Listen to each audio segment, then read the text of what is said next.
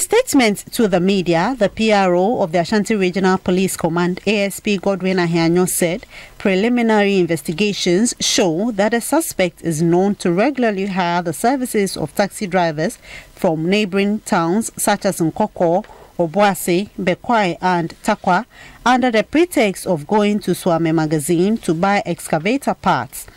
The suspect then convinces the taxi drivers to wash their cars at the washing bay and further convinces them to leave the car with the bay attendant while accompanying the suspect to buy the excavator parts.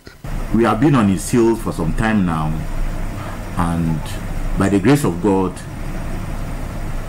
we've been able to apprehend him with the collaboration of the Kasua District Police Command.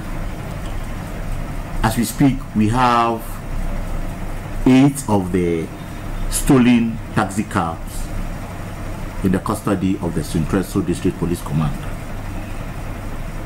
Some of them are Toyota Corolla taxi cab, Hyundai Atos, and Daewoo Matix. He is currently in our custody assisting investigation. We know he's not alone. He might be having accomplices, and then we are looking forward in getting them arrested as well. ASP Godwin Ahianyo said the thieves then switched the number plates on the cars and fixed fake ones on the stolen cars, making it difficult to be identified. He called on victims of car robberies to report to the Suntreso District Police Command to identify their cars.